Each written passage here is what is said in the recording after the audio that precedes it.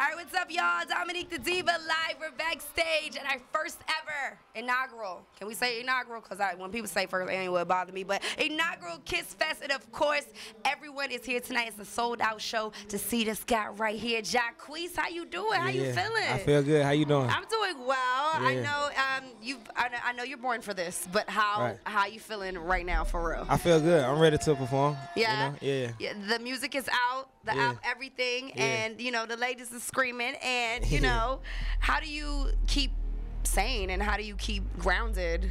Cause you know I was like a star before I was a star. Oh, I like that. You know what I'm saying? I was like a neighborhood superstar, so it's like you just stay grounded just like that. Yeah. So your mama ever sometimes still try to put you in check, even though you're like, Mom, I got millions of girls screaming for me. My mama on my team. You know, my mama get on me every day. Did she really? Yeah, my mama still got me in check. Did she still tell you to like clean your room or? Nah, cause she don't stay with me. Oh, okay, so that's how we do. We get mom her own crib and then she. But I mean, she still be patrolling my house though. Yeah. I feel like you just have to have that grounded. Mom, do you have the same friends that you had? Yeah, I had the same friends since elementary.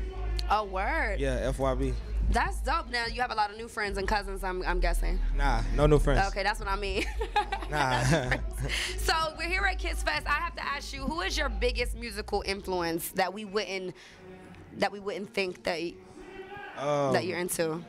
I don't know. I mean, everybody know. Like, I think my biggest musical influence is definitely Michael Jackson. For sure. Yeah, I think Mike being my biggest musical influence, period. Yeah, I think so too. And I want to let everyone know that for some reason, Michael Jackson's Thriller is now like the second best of all time. The Eagles like beat that. I heard about that. I want everybody. I think we should be like super like making sure we get him back on top, just because you know what I mean. For sure. So while y'all streaming that, Jacquees, go ahead and do that at the same time, just for the culture, real quick. What has been the most important moment of your music career so far? Most important moment. Most important, like okay. Probably my album dropped.